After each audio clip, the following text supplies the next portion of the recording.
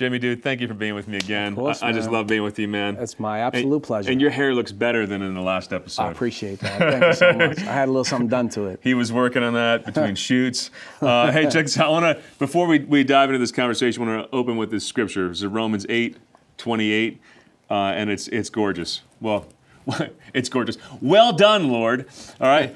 We know that for those who love God, all things work together for good, for those who are called according to his purpose. Now, here's what blows my mind about that scripture. Everything. Paul didn't say some things. He didn't just say natural disasters work together for good. Your broken arm works for your good. No. Everything when you start to love God, including ways that you previously destroyed your own life. Even those things become part of your story, which is ultimately his story, his history. Hey, I like that. Nice. I like that. All right, so, and we see that in your life, brother. All right, so you shared the story in that last show about your redemption story. Mother Teresa coming and sitting by you and reminding you who you are and the pain of addiction and coming out of that. Man, we could talk for an hour just about that. Like the journey that's incredible, right? But that's morphed in your life from your own struggle with the Lord helping you through it to ministry, to really saving other people from the same junk that you were in. And I want to dive right into that with you, man. But before we get into how you did it for the world, let's hit real close to home, because you walked through that journey with your own son, who struggled with addiction too. Tell us about that story, about how it felt as a guy who struggled with that, finding out your son struggling with that, and then tell us about Shinakulo and the whole journey there. So we just spent a whole bunch of time, right, in the previous episode talking about the difficulties of my own life, right, and we really just scratched the surface, right. Yeah. But I lived a very, very difficult, sad, and broken life before my redemption. And I thought it was the worst that anyone could ever live, right? And it was the most pain that I could ever experience. And then, many years later, I find out that my own son is on drugs, right? And that's a whole new kind of pain, right? My first thought is the same thought that every parent has in that moment is, what did I do wrong? Where did I go wrong? And my son grew up my whole life was recovery, right? I didn't serve alcohol in my home. I didn't hang with people that drank or did drugs. All the people that I spent time with were people in recovery. Right. But it's a funny thing, man, and the devil he's tricky, Goes back to your identity. Yeah.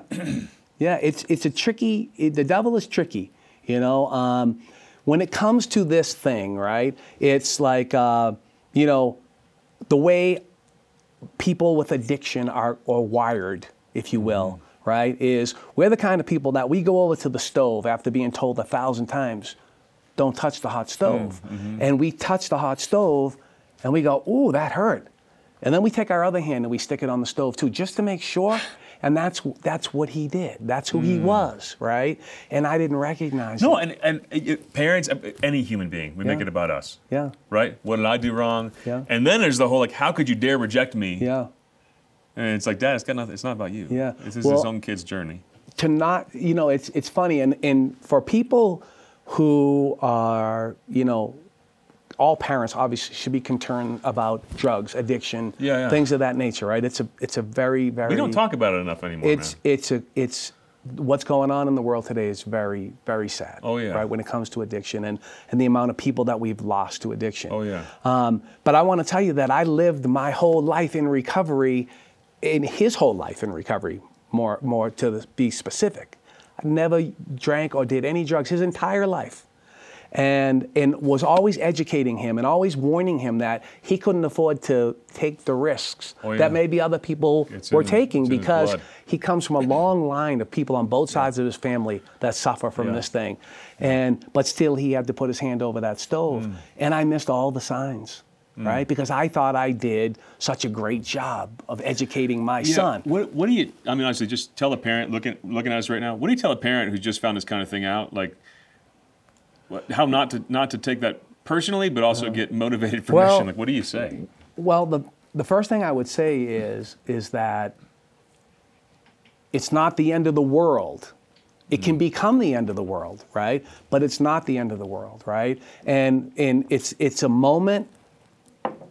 It's a moment like no other. It's an opportunity to have a conversation, to have a real conversation. And I'd love to tell you that I did it all right? I was perfect in every way. No, when I found out, I lost my mind. I couldn't believe it. I could not believe it. And I was so angry and so upset. And I did everything wrong, right? Because we think we have all the answers, right? And then it happens and we don't know what to do, right? And so we had a long 2-year period, right? Where, I mean, soon as we found out, and we found out by approaching him with a cup and saying, I need you to pee in this cup. That we were going to drug test him. As soon as we said those words to him, I watched him change into a different person before my eyes. Really? The lies started coming out of his mouth. Oh, right? see, that's what addiction does, man. It's like, he's like, there's gonna be something in there because I just tried it for the first time in my whole, I've never did it before. But it's my friend's pee. But it's my first time ever. Yeah. And I just watched these lies come out of my son's mouth and I couldn't believe it. And you know, for most families, for most parents, they worry about what could happen. I wasn't worried about what could happen. I was worried about what was gonna happen because I lived it. I experienced it. I just automatically heaped all that onto him, that was gonna be what happened to him if he went down this road. And it was a long, hard road, I wanna tell you. It was multiple schools asking him not to come back. Wow. It was, I mean, my son is such a gentle, loving Dude, man. I love that kid. He's such a kind person. And growing up, he was always that guy that was in the corner of the underdog and always looking out for the kids that maybe weren't as fast or weren't as quick or sharp or athletic or whatever it was. He would always sort of take them under his wing. He was always a kind, beautiful person, you know? Now he's a music producer, which fits that too. He's finding talent, he's raising people up. So that the real recovery for him happened at a mind-blowing place. Yeah. Tell us about the journey to Chinakalo. And so I got to tell you that another frustration for me was that I'm a person in recovery, a long-term recovery. So I think I have all the answers for him, right? But I don't, and I didn't, and he wasn't hearing a message from me. Right, which was very frustrating, and so I was in a car when you're a dad and powerless at the same time. I was completely powerless, and so we were in a car driving from Florida to Rhode Island to go to a rehab center, and my wife was watching EWTN, and Bishop Baker was on there from St. Augustine. God bless EWTN. And it was the very first time that young people from Comunità Cenacolo, which is a Catholic community for addicts, which was started in Italy 30 years ago by a little nun. There was the first time that the young people from America were on TV and they were giving their testimonies. And my wife is watching this, and my wife, you know my wife. My wife is a holy woman. My wife is an amazing woman of God. And she was watching this, and she knew instantly that God was speaking to her through Bishop Baker. She knew that's where her son needed to go. Her son needed God. He didn't need any other thing. He needed God. That's what was missing from his life. And so she called me on the phone, and she's like, "Yeah, I got the place." And I was like, "Okay, honey, we're on our way to the other place." And honestly, the sad thing about addiction and what it does to a family is I was driving to Rhode Island and I couldn't wait to get there. I couldn't wait to be away from my own child, right? Because the relationship was so fractured and the devil had such a hold on us both, right? When it came to the way we interacted with each other, that I couldn't wait to be away from him. And it was still a journey of another year or more before we finally got to that place where we went to visit Cenacolo. So in Cenacolo, they're basically living a monastic life. Right. I mean, they're getting up at 5 a.m. It's work, so let me just say this before. So Cenacolo, the name Cenacolo translates into cenacle, right? Which is the upper room, right? This is what's happening, right? Bro, you want healing? Sit in the upper room. So this is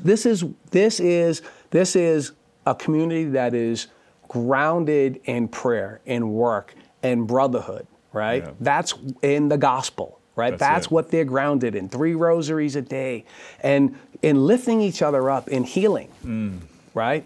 healing in God's love and God's mercy, right? Healing first before you can grow, and before you got to heal. And so this nun, Mother Elvira from Italy, this tricky little woman, right, who creates this community, builds this community. I love nuns who get stuff done, man. So under the pretense, bring us your addicts, we'll take care of them, don't worry. Yeah. But that's only half of it. She's after us all. She's after the entire family. She's trying to bring the whole family to the foot of the cross, to the foot of the cross. Praise the Lord. And that's what happened to our family. Yeah. Right? Yeah. So I had a conversion in state prison, and then I just coasted and didn't live a life of faith, right? I just coasted. My life was better, particularly outwardly. I looked better. I had a home. I wasn't living in the streets. I wasn't using drugs. And you were going to mass, right? I was going to mass. But your priorities were not gospel priorities. But no, I was being dragged to mass. I was being dragged to mass. I was having all kinds of issues with the church and with the scandals, and the devil had me. I got issues with those scandals. The devil had me just enough, here's a little wedge, and I was given permission to believe in a God of my own understanding, which is just the scariest thought to me now, right? But my son ends up in this community, and I end up at the foot of the cross, and I end up having Jesus present himself to me again in such a way that was just so profound, and just my heart absolutely melted, and it was a journey for my family, not just for me. And for the first time in my life, my wife and I are praying together, right? Praise So we invite Jesus into our marriage, right? We invite the Blessed Mother into our marriage, and it changed everything for us. And, dude, your fight with your son brought you to your fight with the Lord. Amen. That's it, man. I was, as you were talking, I just remembered a fight I had with my teenage son once, and he just got out of control, and I cut him off. I'm like, I forgive you. And he kept talking. I'm like, I forgive you. I'm like, I forgive you. Yeah. And then he just started crying, and he said, I'm sorry, Dad. But it was like, let me cut through all the noise. Yeah, but I got this issue with the church, and this issue with the scandal, this issue with that priest or that bishop, and the Lord threw it all. I was like, no, come to the foot of the cross. I got. It's about you and me. It's about you and me. I forgive you. Yeah. Before you say you're sorry, I'm ready. I'm here. Are you ready? I just love how the Lord brought you to that moment through this struggle, man. Today, you and I sat in your office and we talked, and just because we haven't seen each other in a little while, we're just getting caught up. And it's funny how God works, right? Yeah. That we're sitting here having this conversation, and I'm hovering around that place again, right? Where I'm just focused on the negative, right? Yeah. There's so much negative in the world, right? That I find myself focused on the negative again, right? And when I focus on the negative, I don't see the beauty of Christ. I don't see the beauty of the Blessed Mother. I don't see the beauty in the world. I don't see the good that came out of what was supposed to be the worst thing to ever happen to us, right? There was so much good that came out of that for me and for my family, and now I forgot all about it, and now I'm just focused on the negative again. Oh yeah, right? And this horrible thing in the news, that horrible thing in the news. And I can't, and you know what? Yeah. I wasn't brought to this place to turn my back on Christ, right? And to turn my back on the beauty that is our faith. Amen. Right?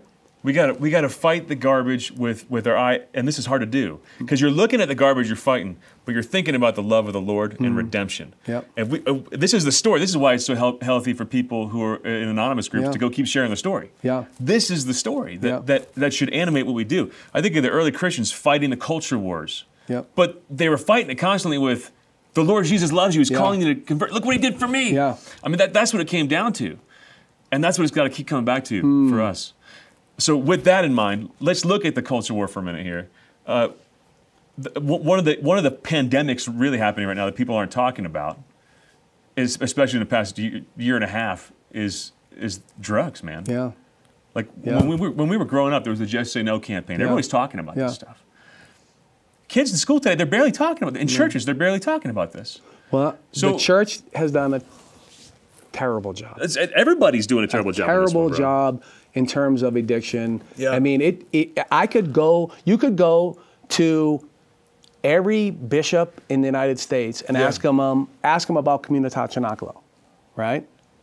And they won't know what it is. I know, man. Right? I know. So you're raising awareness about all this. Yeah. And you made an incredible movie. What about the kids? people should find on whataboutthekidsfilm.com. Yep. And I want to ask you about that and about how you're raising awareness with film. But we want to play a little clip from this movie. Okay. We ripped. I hope this is okay with OSV, who produced the movie. With we ripped 60 seconds. Please don't sue the Augustine Institute. Let's roll this because it's beautiful. Mommy, come look at Daddy. He looks silly.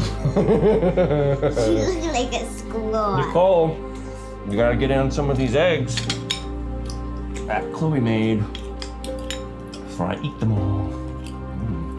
Here we go. Now, I would have been a little bit upset at you for using the stove without Mom or me in the kitchen, but these eggs are so good that I'm just gonna let it go. Nicole! Hey. Nicole. Nicole! Nicole! Oh God, oh God.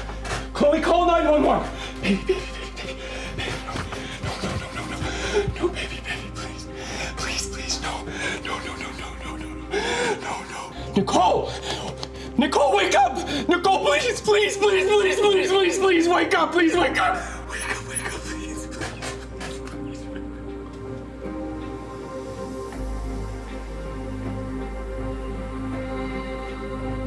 Chloe?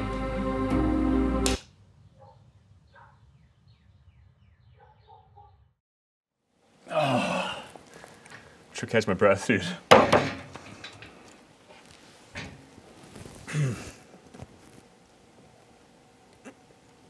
Yeah, so, you know. This is happening all over the place. Everywhere. Almost nobody talks about it.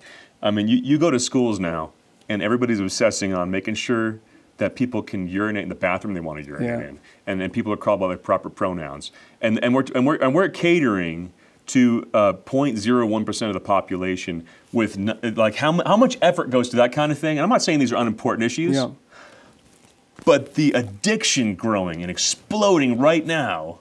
And it's like people in the church, people in school boards, it's like, where's the conversations about this? And that story is lived out again and again and again in little kids' lives. And by the way, the whole thing continues with that kind of beauty and intensity. And thanks for bringing attention to it in a way that just like I've seen it before. Yeah. And it just nails me in the gut. Tell us about the whole movie and your hope in making it and how people can share it. So here's the thing about all that's going on in the world, right? So we're living through some very difficult and dark times in our world, right? And when it comes to addiction, there are far too many of us still in this country that blame the person, the addict, right? This is their decision. It's their fault, right? It's not our fault. We have other things to worry about, right? People are dying because they can't breathe from a pandemic, and people are out of work, and inflation and gas prices and all these other things that they have to worry about, right? And so we were pre-pandemic, the numbers for overdose deaths and non-fatal overdoses were starting to show a downward trend. It was being worked on from many different perspectives. And then the pandemic is really the perfect storm for an addict, right? Because addiction You're alone. is isolation, separation, it's loneliness, it's depression. And recovery is community, it's love, it's faith, it's God, right? Yeah. And when you separate people from that human connection, it's a perfect storm for drug addicts.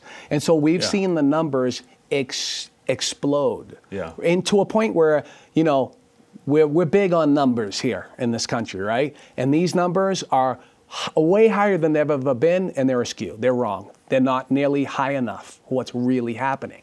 And I'm gonna tell you that this particular film addresses another sort of thing that's happening in this country is the number of grandparents that are raising their grandchildren because their children, the grandchildren's parents, have died from overdoses, right? It's a huge societal shift, man. It's unbelievable what we've been facing in this country.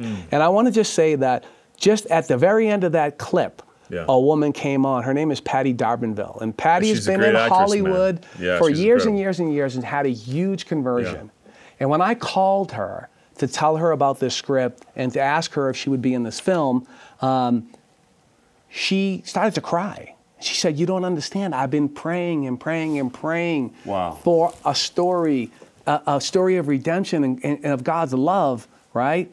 And of something that I can be proud of, right? And this is it. And man, she was on that set was such a reflection of God's love and trying and really like, she was the grandma, man. She was evangelizing and trying to bring people to God that entire time she was working on that film. Yeah. All these young, movie film type people, right? And she was a beautiful, amazing woman. So it's and talking about using media the right way. Yeah. Right? But these kind of things that are kind of more in the grassroots level. Yeah. You don't have mega studios putting $10 million in promotion here. You had OSV, you had your raw talent with this stuff and a great crew, which would be a skeleton crew next to big productions, right? Yeah. Talk about David versus Goliath. The end product was just as good as big productions, but we need grassroots to support things like that. So if people want to be part of getting the word out with a beautiful film, what about the kidsfilm.com? What do they do? What's your hope for churches, youth groups, So if groups? if you go to whataboutthekidsfilm.com, you can get a copy of the film. You can get workbooks and material to educate people. OSV, I have to say, did a fantastic job.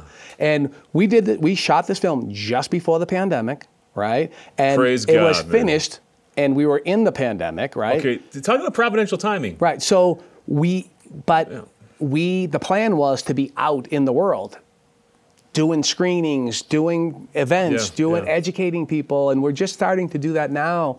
But they did such a great job of creating the materials to go along with the film. There's also a documentary that goes along with the film, and we look at a real family that had a very similar experience, and it mirrors the film, right? And you get to meet a real family who really had to bury their loved one, and the grandparents had to take their 3 grandchildren and raise them.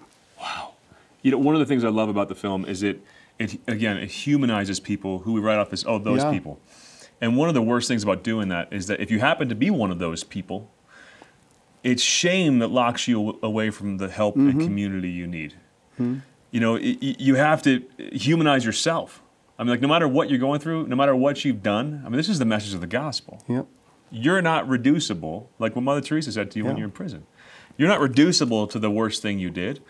Addict is not your name. It's not what you are. I mean, I think of St. Peter's first encounter with the Lord. Depart from me, Lord, I'm a sinful man. He's like, I got a name for myself. You're looking at me trying to call me. I'm not that guy. I'm a sinful man. Jesus saw who he was, though.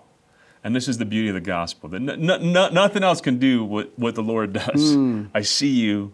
I see you. You're more. But this gets the conversations going. This makes it human. This makes people unafraid to talk about it. Puts the fire in our butts as a church to deal with it, because it's exploding right now. And you're working on something else right now, too. We've got about 7 minutes left, but I want to hear a little more about the film you're working on right now. So we're working on a film right now. We're actually working 2 films simultaneously, a documentary and a film. Only 2?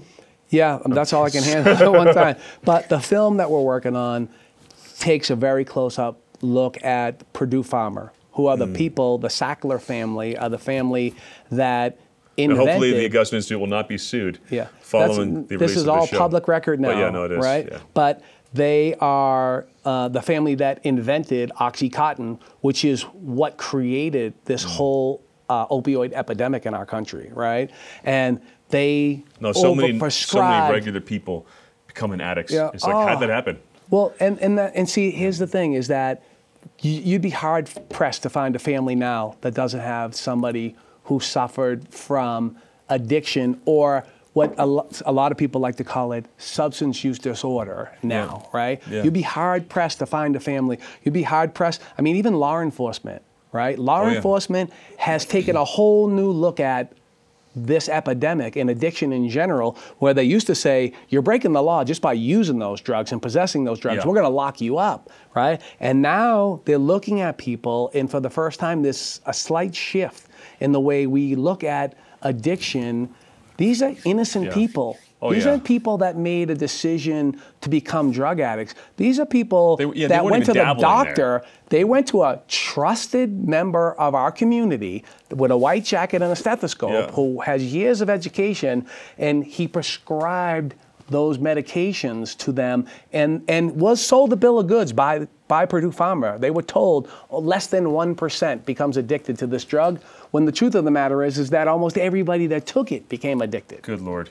Have mercy. How are people going to hear about that when it comes out? So make sure we don't I'm going miss to come this back stuff. and I'm going to tell you about it. We're going to talk about it. Brother, I'm so grateful you're fighting the fight. And you know what else I love, Jimmy? You don't just fight this by making a film and stepping away. All right? I have the blessing of knowing you personally. I connected you with friends who are struggling with addiction. And boom, you'll answer their call. When I was hanging at your house, I was very moved by this.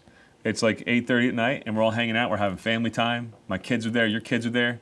And you get a call, and you disappear for a half hour. Why? Because you do for people who are addicted what the Lord did for you. This person comes first immediately. You know, and that's part of your healing and staying healthy. Well, they say that you can't keep it unless you give it away, right? And when you get the opportunity to explain to somebody just how big God's mercy is, and that nothing is too big for God, right? Amen. That whatever your circumstance, you can be redeemed from that, and you can be healed from that, and you can walk a new life. It's hard to keep that inside. You can't, and I can't. If I'm not giving this away, if I'm not sharing the good news of what's possible through Jesus Christ, then I'm going to go back into the darkness. Amen. Amen. Yeah. That's the Christian life. Amen. Whether it's addiction you're coming out of or any sin you struggle with, this is not hopeless when you see yourself in that. It's like, this is the Lord's path for me to be redeemed and to pull other people with me. I love, I think it's 2 Corinthians. We comfort people the Lord comforts us in our affliction so we can comfort others with the same comfort we got from Him. Amen. He did that with an end in mind, not just to make us tools, but to share with us the joy of doing what He does. Amen. And we get that. That's so cool. What would you say, somebody, you know, we got just a couple minutes before we got to wrap. Talk straight to camera. Someone's watching right now and thinking, oh man, I can't stop the thing I'm doing. I wake up in the morning and I think of my vodka. What do you say to that guy? When I first came to start to try to journey on this road to recovery, I remember feeling like this is a beautiful thing. Recovery is a beautiful thing for other people, but it's not for me because I'm not worthy of it, right? That's how I felt inside. I'm not worthy of this. I want to tell you that you are worthy of this, and that you are a child of God, and that Jesus Christ died for your sins, just like Mother Teresa told me, right? You are worthy of all that is beautiful in Christ. And so pick up the phone, ask somebody for help, reach out, right? Talk to a priest, talk to anybody. Amen. But somebody, get it out of you. Amen. I love you, man. I love you too, brother. Dude, praise God for you. Let's pray. In the name of the Father, Son, and the Holy Spirit. Lord, we thank you so much that you love us so much, that you died for us, that you look at us, and I don't get it. I will never get it. But you see somebody worth dying for. Even in our worst moment. Actually, especially in our worst moment. I don't understand, but I'm so grateful. Thanks for loving us, Lord. Help us to see that in ourselves and to respond.